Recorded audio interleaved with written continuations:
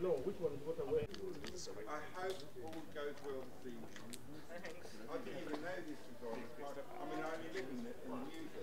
If I'd known, I would have... As an artist, being there, I'm an artist. I'm from Waterford, and I moved to London a few years ago. And just to be part and to be in that room and to be in that energy to celebrate somebody who has been so